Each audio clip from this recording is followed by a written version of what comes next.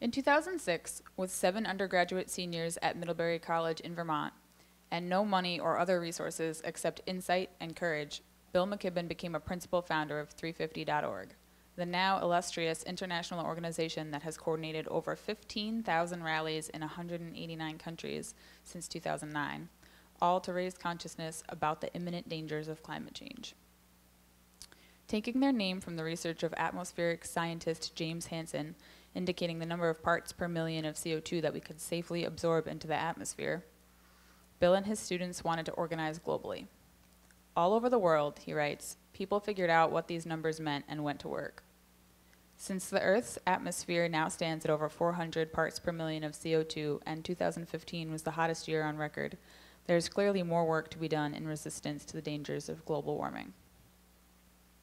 In addition to the achievements of 350.org, as distinguished Schumann Scholar in Environmental Studies at Middlebury College, MCkibben has written over a dozen books, beginning with The End of Nature in 1989, which is now available in more than 20 languages and widely regarded as one of the most important books on climate disruption and its human causes, through his latest title, Oil and Honey, The Education of an Unlikely Activist.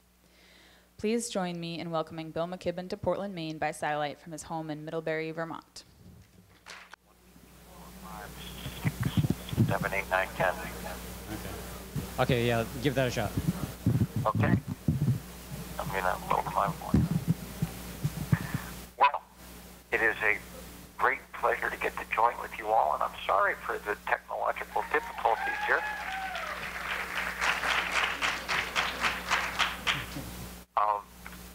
I apologize for the technological difficulties, and I wish I was there with you in person. Portland's one of my favorite places on the planet, but there's something to be said for all of us learning how to do these things in other ways that don't use much carbon, and so I'm glad to be working out the kinks with you tonight. I'll just talk for a few minutes because we're behind schedule, and I know you've got an amazing panel there of people with lots of friends of mine. But I did want to say a few things. Today was a tough day.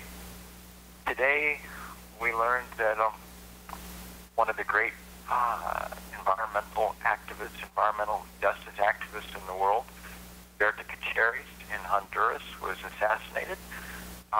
She's been working to stop big dam projects, and that's left her unpopular. Today we learned that in the course of the day, it was a historic day. It appears to be the first time in human history that the northern hemisphere was taken as a whole, a full 2 degrees centigrade above the long-term planetary average. That is, that we're beginning to breach the temperature levels that we've been saying we're going to do everything we could to prevent.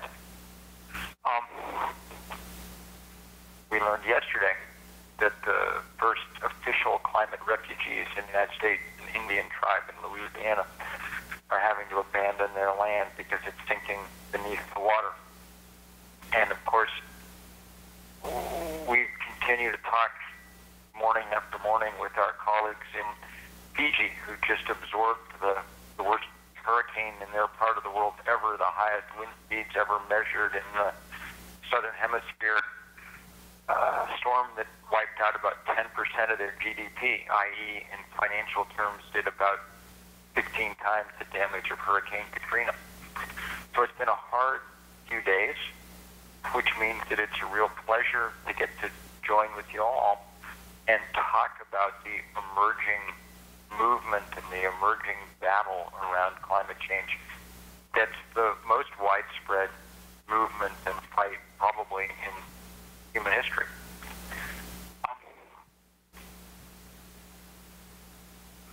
One of profound and preeminent reasons that we need to take on climate change and take it on so fast is because of its effect on peace around the world. There is no way to have a peaceful planet that's being physically destabilized. And we can see that now almost everywhere. There was a series of new scientific papers that came out today making clear that the drought in Syria that helped kick off the current conflict there was the deepest drought in at least 900 years, and completely linked to the rapid increase in global average temperature. When that drought hit, people had to leave their farms and move into the city, and there was no way that the already fragile and authoritarian Assad government could cope with that, and so the chaos that resulted is what we see. And it spreads, obviously, around the world. But the same story happens over and over and over again in place after place. It's forced to take the funds that it would otherwise use for development, for peace, and instead spend them on horrible complications that come from warming the planet. Right now in our hemisphere, it's the rapid spread of the Zika virus on the wings of the Aedes aegypti mosquito, which in turn is spread up and down the hemisphere because of the rapid warming and the more intense humidity of the hot world that we're building. There are now 5 countries in our hemisphere where public health authorities have told women not to have children for the time being because of the potential damage. Around the world, people are building walls long before Donald Trump ever gets the opportunity.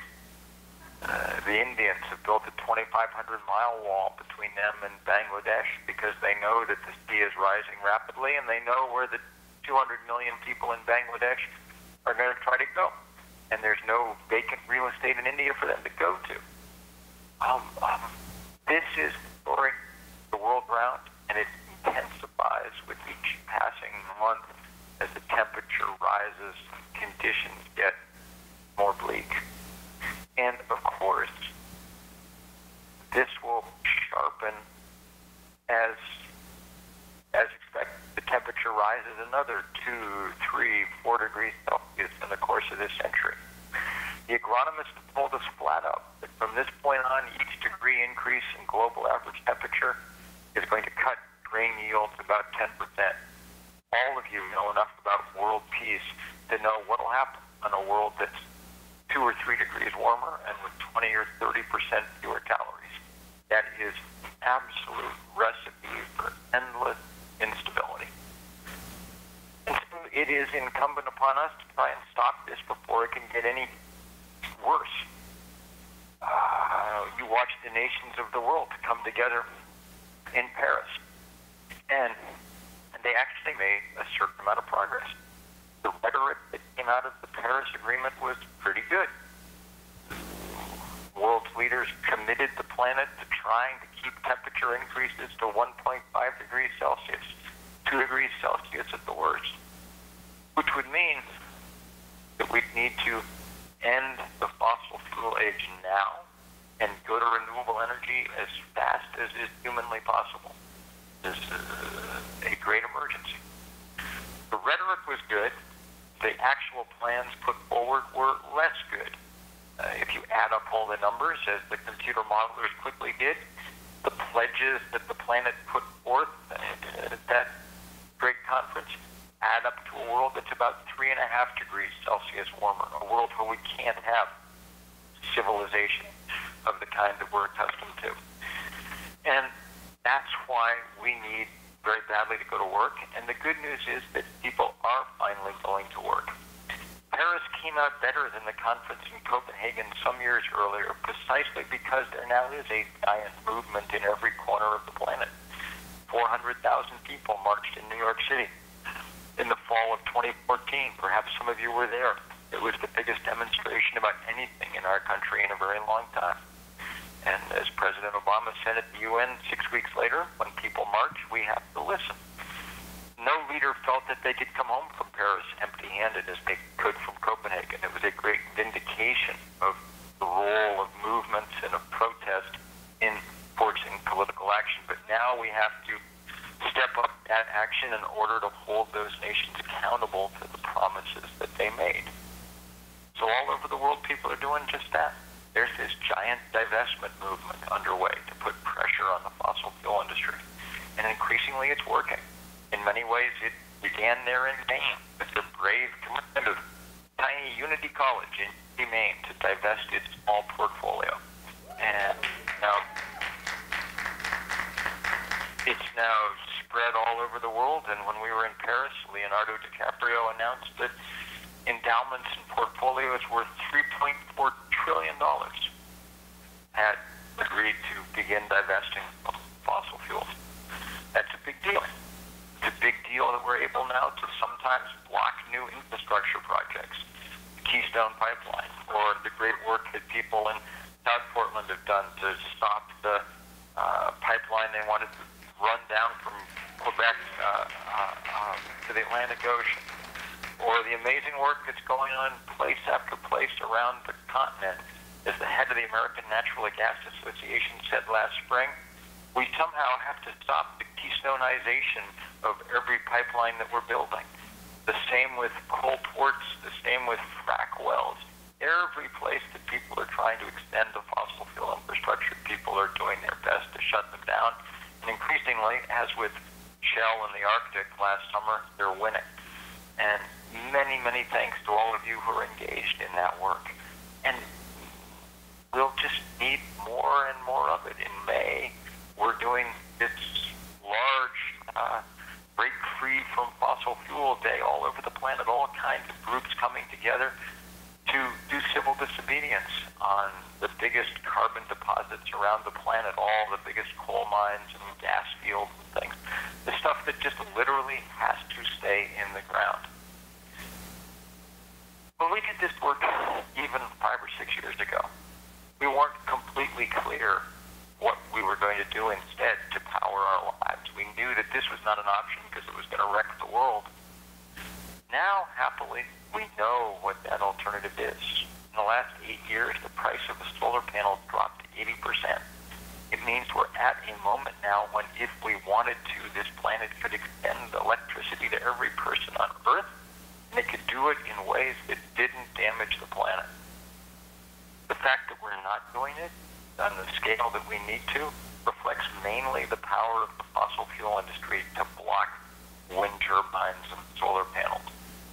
In this country, people like Warren Buffett and the Koch brothers are succeeding in getting utility commissions to make it all but impossible for people, even in the sunniest parts of the country, Arizona, Nevada, Florida, put solar panels on their roof. They recognize what a dire threat to their business model they face. And so, the fight is underway. It is a fight with real adversaries who behaved in reprehensible ways. We learned earlier this year, for instance, that ExxonMobil knew everything there was to know about climate change 30 years ago. And instead of telling us, they, A, went to work climate-proofing their own facilities, raising their drilling rigs to account for the sea level rise they knew was coming. But B, spending tens of millions of dollars to build the architecture of deceit and denial and disinformation that kept us engaged in a pointless, phony argument about climate change for a quarter century. Had they merely said, you know what, our scientists say the same things as Jim Hansen, well, the debate would have ended in the early 1990s, and we would have gotten to work, and we'd be well on the way to solutions now. So now is the time to engage this battle, and it is a battle, peaceful, nonviolent, but very real battle. And to do it using all the tools that the 20th century taught us were at our disposal. The great technology, if you will, of the 20th century, the greatest technology wasn't nuclear fission, and it wasn't genetic manipulation. It was the Gandhian discovery of nonviolence, a powerful tool to challenge power. And the subsequent development of that technology by people like Dr. King. And it is very good to speak to people who are in that tradition and to say that this is the tradition we need now to be calling on more and more and more.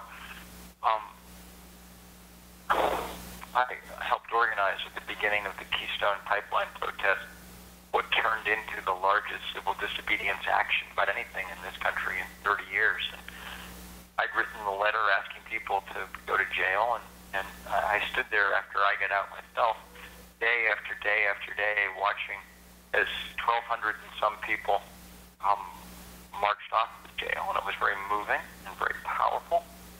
And one of the things that made it powerful was the spirit in which people went.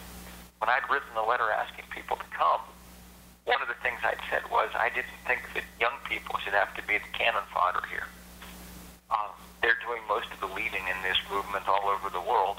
But if you're 22, you know, a arrest record may not be the very best thing for your resume. One of the few unmixed blessings of growing older is that past a certain point, what the hell are they going to do to you? And so it was with great pleasure that we watched all kinds of people with hair like mine arriving in D.C. We did not ask people, how old are you? But we did, cleverly, I think, say who was president when you were born. And the two biggest cohorts were from the FDR and the Truman administrations. And that was good because, among other things, it let the young people who were there see elders acting the way elders need to act in a working society. That was very powerful. And we need much more of that. One of the sadnesses for me of this election season is watching the way that young people are again trying to lead in the right direction, and other demographics, older voters finding it so hard to follow their lead. But we'll catch up someday. Other thing that was good about those arrests in Washington, from my point of view, was that we told everybody, if you want to get arrested, come wearing a necktie or a dress. Not because I like formal wear, you can tell from looking at me. I mean, I'm a good Vermonter. I wear a necktie only when I go to funerals, But we wanted to make the point that there was nothing radical in what we're asking for. Not when we ask for a peaceful world, and not when we ask for a world whose temperature is something like the world that all our human ancestors experienced. Those aren't radical demands. In many ways, those are conservative demands. Radicals work at oil companies. If you're willing to get up in the morning and make your fortune by changing the chemistry of the atmosphere, if you're willing to do it once scientists have told you what would happen, if you're willing to do it once you've watched the Arctic melt and the ocean acidify, if you're willing to do that, then you're far more radical than anything anyone in the 60s ever dreamed about, You're dangerous radical, and we need to figure out how to rein you in. And together, that's what people around the world are trying to do. I cannot guarantee you that we're going to win this fight because we start out well behind, and it's a fight with a time limit. Every night, there are thousands of meetings like this all over the planet as people try to figure out how to come together and build the kind of currency of movements in large enough quantity to stand up to the cold, hard cash that the fossil fuel industry can lay on the table. That's our job, and it is such an honor to get to do it with you all and to say thank you for the work that you've done and the work that you will do. So like Christina said, I recently returned from the Paris climate talks. I was there representing the Southern Maine Workers Center with a delegation of frontline community groups called It Takes Roots to Weather the Storm.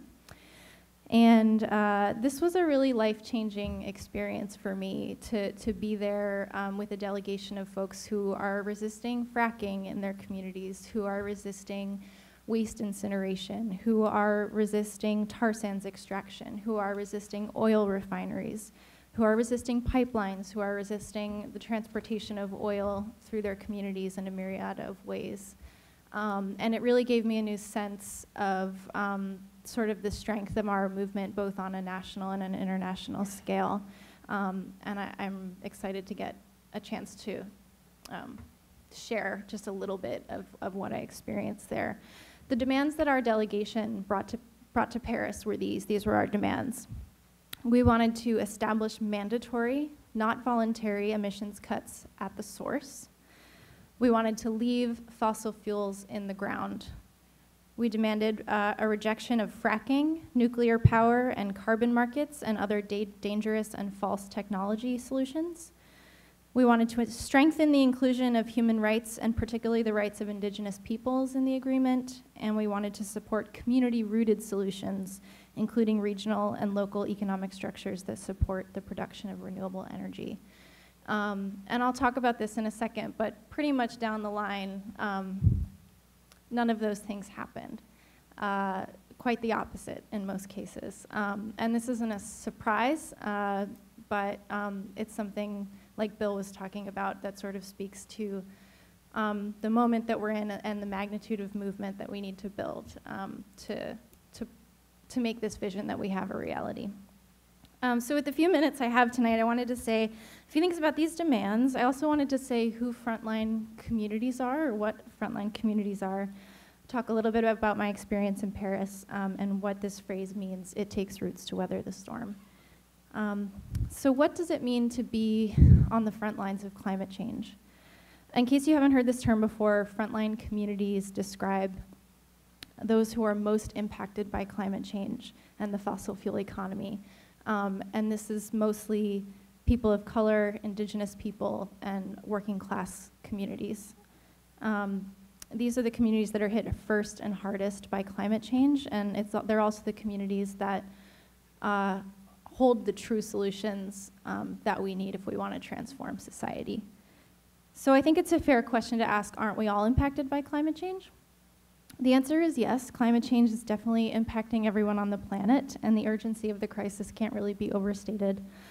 But what we have to remember is that while these ideas of universality and urgency can be very motivating, they can also be double-edged swords. We have to be wary of rhetoric that tells us that climate change is the worst problem that humanity's ever faced, or that it's the most important thing that because it affects all of us. The truth is that climate change is a symptom of violent systems like colonialism, racism, militarism, and capitalism that frontline communities have been resisting for centuries. So if we're not talking about these interlocking problems, we're not actually talking about climate justice. We already know that the urgency of the problem is going to be used to push through solutions that do more to undermine community rights than they do to lift them up. We saw this in Paris.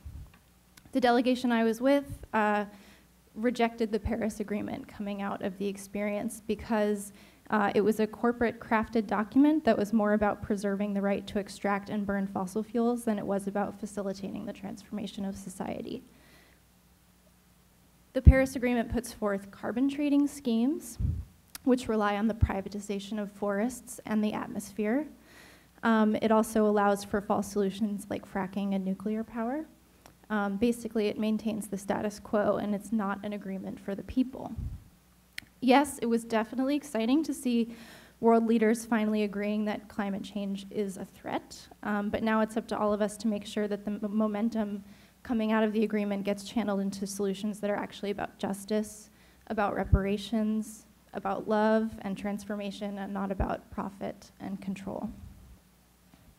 So when it comes to addressing climate change, we need to talk about building up the power of working class communities and those communities who are already resisting the harm of the extractive fossil fuel economy.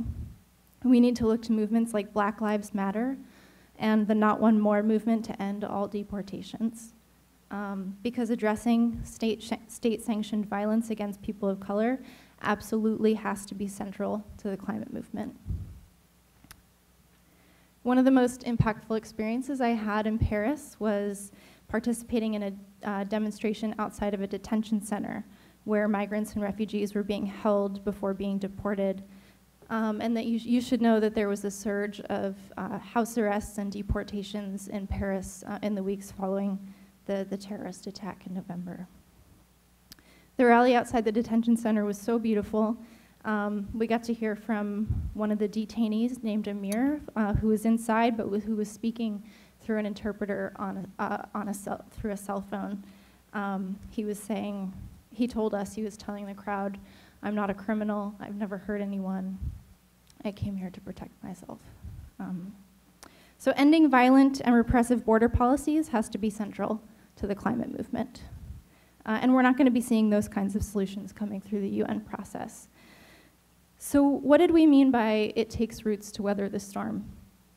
The Workers' Center recently joined an alliance of US-based frontline communities called the Grassroots Global Justice Alliance, and that's who I traveled to Paris with. We are an alliance of organizations that are rooted in community struggles for justice and self-determination. At the Workers' Center, we're fighting for the human right to health care for all Mainers, and we're also organizing for dignity for low-wage workers. Through Grassroots Global Justice, we're uniting our struggles and connecting our local struggle to the international stage. And we're highlighting the national and the international implications of community-rooted solutions to the interlocking crises that we face. We need a new kind of economy, and we need the vision for that economy to come from the ground up. And I'd be happy to talk more about that in the Q&A.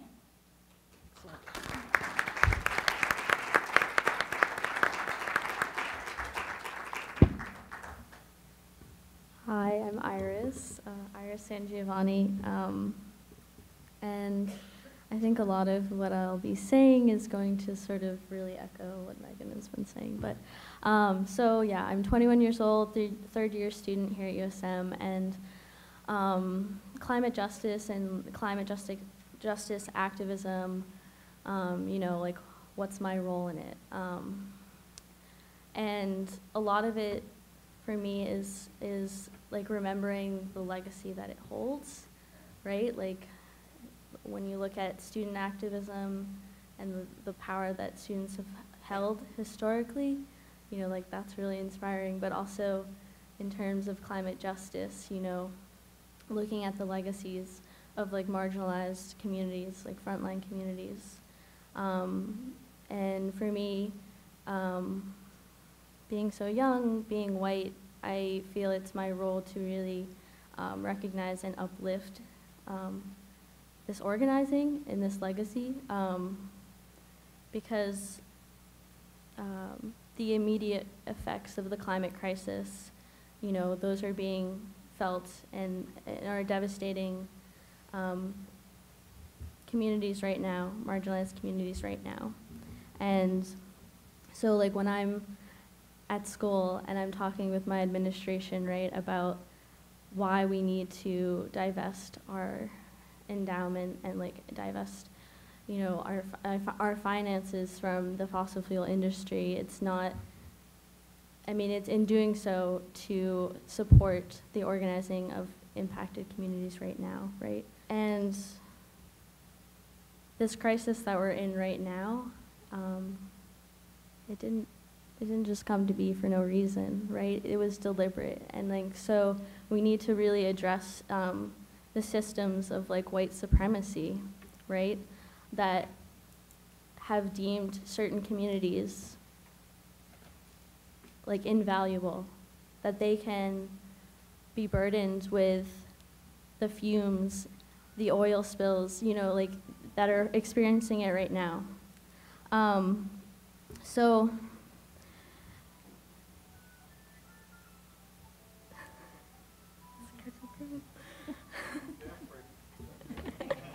don't worry.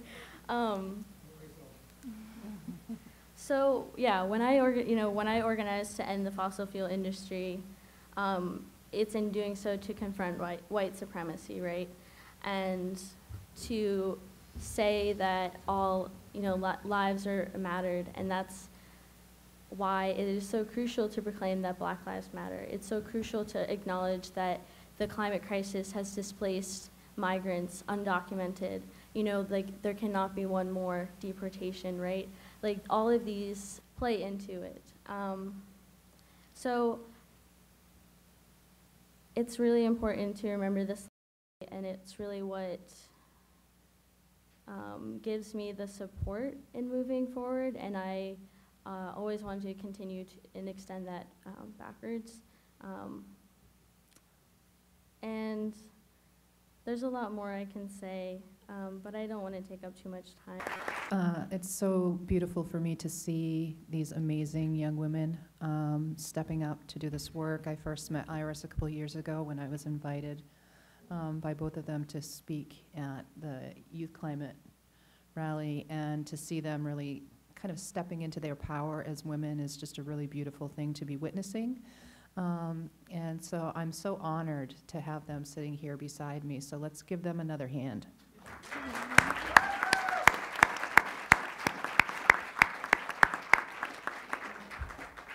And selfishly, I love it because I'm tired. Kwe, Nita, sa Nita Pisks. Niltaliwis, Wanahamugasit, Najio Banawabskek, Nalita Haziu Undayan. My name is Sherry Mitchell. I'm from the Penobscot Nation, and I'm honored to be here with you tonight. One of the things I want to start out talking about is this comment about this uprising of Indigenous people being a new thing. That's mythology. It's an illusion. It's what happens when we have an awakening and suddenly we see things that we hadn't seen before.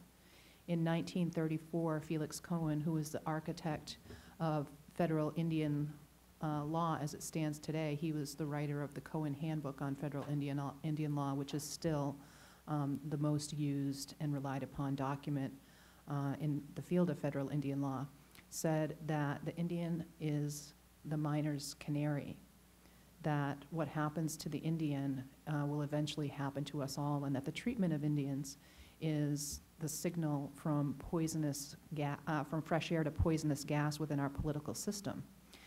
The type of ecological genocide that is now being experienced all over the world began on the edges and in the midst of Indigenous communities. And we have been facing this struggle for hundreds of years in some form or another, and certainly for the last 50 years here in a real accelerated way. And the reason that Indigenous people are now starting to get the attention around these issues that they had never before received is that these impacts are leaking out into the commons, and that other people are starting to be impacted by those things. And right now, the momentum is building because we have a nexus between Indigenous rights, environmental justice, and human survival. And so that's what's bringing us all together. All of our prophecies talk about a time when the planet was going to be in severe distress. And at that time, people would rise up from all races, from all corners of the world, and then they would unite to make the planet green again. And so that's what we're doing. We're uniting, we're rising up from all corners of the world. We're beginning to see each other for the first time in our history. And I believe that we're all in this process of mass awakening. And for the first time in history, we're in the process of an evolutionary leap, and it's conscious, which means that we have the ability to direct the movement. We have the ability to determine the direction of that leap. And I think that that's really exciting. It's certainly a challenge, but I think it's an incredible opportunity for us to really bring forth our highest form of creative intelligence and be able to solve these problems together in a unified way. So even with all of the disturbing elements that this challenge poses, to me, it's a hopeful experience that even if we do not solve these problems and we exit the planet, as spiritual beings, we're going to exit the planet united. And to me, that's a beautiful thing. So, talking a little bit about what happened in Paris from the perspective of an Indigenous person who does this work on a really broad scale, I think that one of the things that was telling at the outset was the removal of Indigenous rights from the document. One of the things that we've been seeing in recent years is that there is a systematic attack on Indigenous rights all over the planet. The most powerful attack that we've seen in over 100 years on Indigenous rights. There's true termination policies that have been enacted and that are being played out all over the globe. And this is all connected to industry's desire to move unchecked across the planet. And Indigenous people have a set of unique rights that protects them, which makes Indigenous people natural allies for all those that are impacted by these things. Because we actually have lands that are untouched. We have protections that are unique.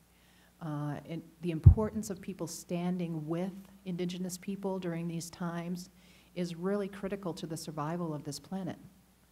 Because if we allow those lands to be taken, the last untouched, the last pristine places on the planet, because we're turning a blind eye to the plight of Indigenous people, then we actually sign our own death warrant. And that at this point in time, it's crucial to recognize the correlation between that and what happened in Paris. It's critical to recognize the attack on the Penobscot River that's going on right now and its connection to industry. It's critical to recognize that the taking of Oak Flat, the Apache sacred lands, and the giving of those lands to a French mining company is connected to the path that we're on. All of these things are connected to the path that we're on. The attack on Indigenous rights has really amped up since the discussions around the TPP have amped up.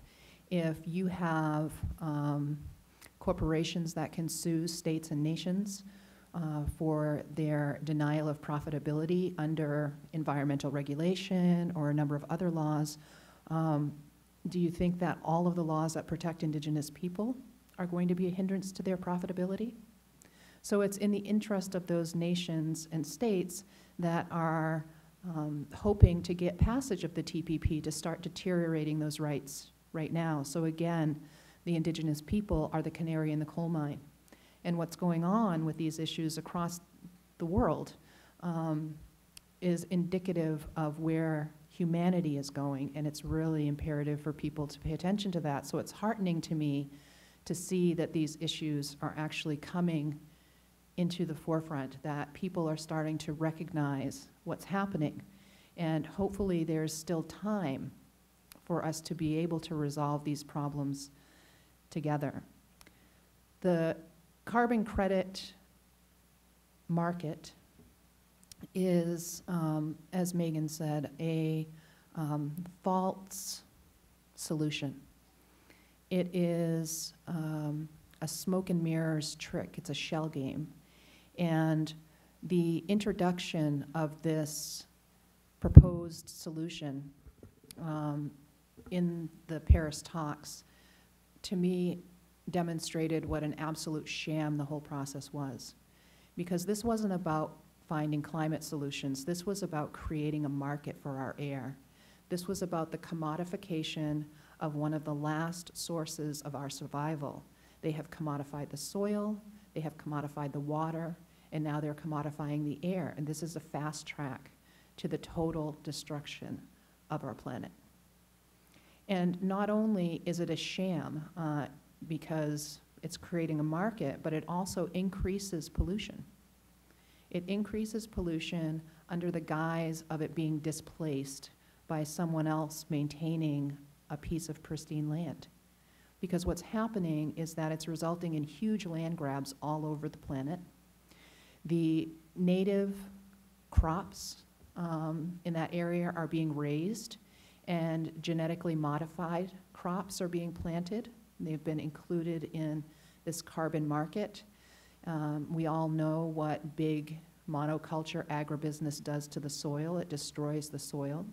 So you have these natural habitats, these balanced ecosystems that are being destroyed under the guise of the carbon credit program. And in their place, they're putting things that are actually going to destroy our arable soil. So it's more destructive than it at first appears. It's also leading to the displacement and the removal of Indigenous people all over in Central and South America, in Africa, and now they're pushing for a big carbon program here. And I'm very proud to say that my tribe unanimously voted against accepting carbon credits. So I think that one of the things that we need to recognize is that, as Megan alluded to, this is not just a climate crisis. This is a spiritual and mental crisis. This is a crisis of the heart. And unless we're willing to look at it as a spiritual and mental illness, unless we're willing to look at it as a crisis of the heart, we're not going to have any ability to be able to resolve these issues. All of the issues that are connected to this that, you know, me, Megan, Iris have talked about are all related to this crisis of the heart. And that as we try to address this challenge that we're facing, we have to be willing to face that challenge in a heart-based way. We have to bring the heart that's missing from this process into the work that we're doing, which means that we have to really look at the way that we do activism, and we have to look at the history of conquest that our ideologies have been built upon. And we have to start looking at the way that those ideologies are embedded into the way that we think about activism. Because we have to be doing love-based activism, and we need to stop doing conquest-based activism. This isn't about conquering the man. This isn't about tearing down and destroying so that we can just supplant one other system on top of another. This isn't about, I'm the good guy and you're the bad guy. And if we continue to couch it in those terms, then all we're going to do is continue the cycles of conquest that we've been living under for hundreds of years. And that conversation has got to change. So what we need to do in regard to that is we need to recognize that we are all part of one unified system. And we need to change the way that we define citizenry.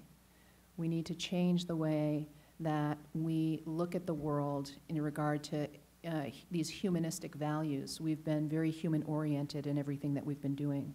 We have to expand our ideas of citizenry to all living things. We have one of our creation stories says that we were born when Glooskap, who is the man from nothing, shot an arrow into the ash tree, and we all emerged from that space. What that reminds us is that that ash tree is our kin, that we were born of the same foundational elements that make up that ash tree. It's the same with every living and non-living thing on this planet. We're all stardust and water. We're all related. We're all interconnected. What we call Indilnabamuk. We're all kin. Indilnabamuk means all of my relations. It includes the entire creation. So we need to start thinking about that as we're addressing these issues and not look at the other as our enemy, but as somebody who's suffering from a spiritual and mental illness. And how would we treat somebody that was suffering from a spiritual and mental illness? And bring our heart into this process. One of the things that I think is really important as we move forward and we're trying to resolve these issues is to think about the fact that we've been operating under a truly imbalanced system. There are two energies that are in play in all systems of creation. We have a masculine energy and a feminine energy, and that's not gender specific. There is, the masculine energy is activity oriented, it's out there, it's external. The feminine energy is internal. And so we have stories that our clan system is structured upon these stories that we are told from birth on up about how the woman is brought, and this is purely for the sense of the story. As I said, these energies are not gender specific. The feminine is brought under the skin of the masculine. And what the role of the feminine is to connect that masculine energy to the wisdom and intuition of the heart and to the divine, because a woman's body is a gateway into this world. It provides a means for spirit to enter into this universe. And so what happens then is that all of the activity, all of the energy, all of the external movement of that masculine energy on the outside is guided by that heart-based, nurturing, life-sustaining, life-supporting, life-protective energy of the divine feminine that is inside. We have completely eliminated the role of the divine feminine and that energy, that heart-based, life-nurturing, life-supporting, life-sustaining energy from our decision-making for hundreds of years. And it's time for that to come back into play. And so as we start thinking about how do we address these issues, that has to be a part of the discussion. How do we reincorporate that so that we move away from a purely destructive movement to one that is actually based in creation? And so as we're moving forward, we have this word in our language called smogness. And what smogness is it is a term, one of our terms for a warrior. And it describes a process of holding back the flow of harm that is coming toward you to the degree that you prevent the harm, but you do not harm the other. You prevent the harm, but you do not harm the other. And I think that's a key part of the equation. We have to stem the flow of harm that's coming our way. But on the back side of that is this energy of creation, where we're creating the type of world that we want to inhabit. We cannot make a demand for any type of right without creating a world where that demand can be met. And so we as the citizens, we the people, have to take responsibility for creating energy sovereignty. We can't wait for somebody else to do it. We have to take responsibility for creating food sovereignty. We have to take responsibility for educational sovereignty because it's going to take critical, creative thinking to be able to solve these problems. We do not create critical, creative thinkers under the current educational systems. So if we want to be able to move forward, we have to be thinking about these types of things and incorporating that knowledge base to form the framework that we're operating under. And I think that we have grossly underestimated the power that we have when we're together. There's one more thing I'm going to tell you, and hopefully it'll take 90 seconds and then I'll be done. There's the story, a Guyana Shagoa that comes out of Haudenosaunee. It's the great law of peace. And one of the aspects of that story is that Hiawatha, who is one of the heroes of the story, along with Daganawida, who is the peacemaker, holds up his hand and says, something as simple as a human hand can topple this 150-foot pine tree. So in the story, there's a pine tree. The tree is uprooted. All the weapons are placed into it. And on top of that, a tree of peace is formed. And so he said, something as simple as a human hand, when it's working in unison, when it's all working together, all 5 fingers working together, can actually topple this great tree. And that great tree represents the lie of warfare that we have been fed. This lie that we've all embedded into our psyche that drives the way that we work. Even our nonviolence is violent, in that it's aimed at destroying a system that we no longer feel is worthy.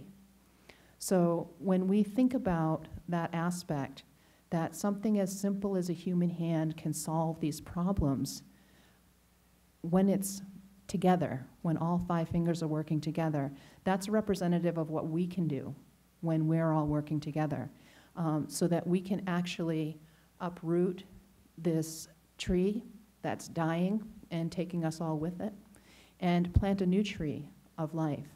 And I think that the way that we do that is to focus on creation rather than destruction, to focus on what we have in common instead of what we disagree on, because whatever we feed grows. And we know that whatever we feed grows. And so if we want to actually grow the type of world that supports and sustains the dreams and the visions that we all have, then we have to really be focused on how we do that, how we invest our energy. So I'm going to stop there, but thank you so much for your time. Well, as I've been sitting here listening to a great deal of heart's wisdom from all 3 of these speakers, I've been tempted to throw away my 3 pages of well-prepared, well-thought-through remarks. And I think I'm going to do that and keep this brief. I captioned this slow violence, thinking of the context in which we're asked to speak. I think creating a climate for peace was the caption of the evening. The images of slow violence, as I thought about it, were things like the leaf by leaf, stem by stem wilting in Syria in its worst drought in 900 years that led to the depopulation of the farms and people, family by family, one after another and another, beginning to fill the cities, and the cities unable to cope, and protests arising, forcefully put down, and a terrible war with many factions breaking out, sheer chaos. That was an image. But the slow violence of the drought that preceded it was what I focused on. Just 2 weeks ago, I read in the New York Times that the sea level has been rising faster than at any time in 28 centuries since the founding of the Roman Republic, I think around 500 BC. I don't know what happened then. But that brought to mind a wonderful thing. I'm sure some of you have experienced this, standing on a Maine shore on a windless, calm day, and just watching, really watching, as the water almost breathes upward. In just the flash of an eye, it's suddenly an inch higher because the tide is rising. You look at ocean rise, and that becomes a slow violence because of our warming. I'm going to read a section or two from what I prepared, and then I'm going to end with two images. In the Gulf of Maine, I noted, remarkable things have been happening. Clam flats have begun to go dead. Codfish have crashed. Shrimp have vanished. Lobsters are migrating north. The waters have been warming, warming, warming. Slow violence. And it's a violence to the natural order of things, to the fine balances and rhythms of nature. Just the other day, I was awakened in the middle of the damn night by a thunderstorm, a February thunderstorm, lightning, crashing thunder. And Christmas Eve, I remember seeing a hatch of insects dancing in the late afternoon sun. And a little bit later that same day, I had occasion to go into my art studio, and there was a dandelion popping its yellow head up out of the ground. Christmas Eve. Beautiful, but in context, slow, slow violence. So here's the image, one of the two that I wanted to share. Lac-Mégantic. The Lac-Mégantic disaster involved a driverless train. Nobody steering, nobody in control. It had been parked around 11 p.m. that night in the village of Nantes, to the northwest of Lac-Mégantic. Around 1 in the morning, sleep time for most, through a concatenation of errors, culminating in a soft, gradual letting go of the air brakes, this hulking, headlightless, dark, driverless train began slowly and inexorably rolling down a very gradual grade, 1.2% slope. 7 miles away and about 350 feet below lay the unsuspecting town. 18 minutes later, that driverless train was careening through Lac-Mégantic at over 60 miles per hour, sparks flying, metal screeching, completely out of control. When it derailed, with explosion after explosion, the balls of fire were 3 times higher than the highest of Lac-Mégantic's buildings.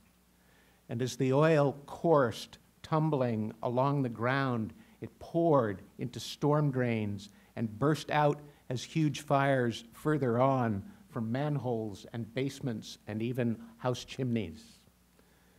Human bodies were vaporized. Some people's remains never were found. Lac Mégantic is a powerful metaphor, a lesson, for where we stand at this moment in historical time. Undeniably, though there's a whole party that denies it, this climate is changing. The Earth's climate is moving. It's beginning to accelerate toward a catastrophic and irreversible harm. But this is the point. It's not completely out of control. Not yet. We human beings still have time to catch it, to board it, to bring it under control. How?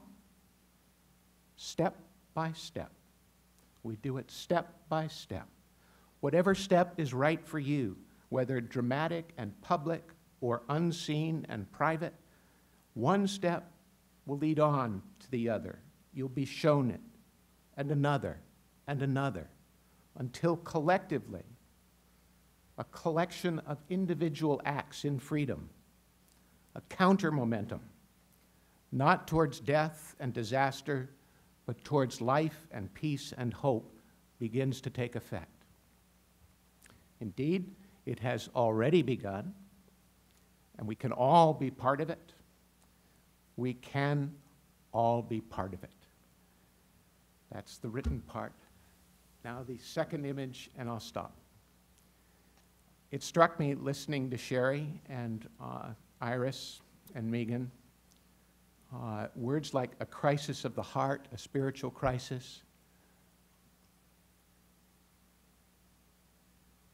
I thought of Sarah and going to the healing walk in the province of Alberta in Canada.